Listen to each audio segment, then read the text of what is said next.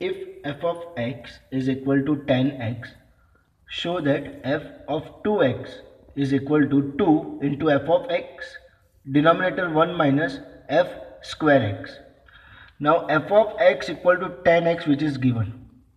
So left hand side, this thing, f of 2x equal to 10 2x. Instead of x, it will be 2x. So now we know one formula based on 10 2a is equal to 2 10a upon 1 minus 10 square a.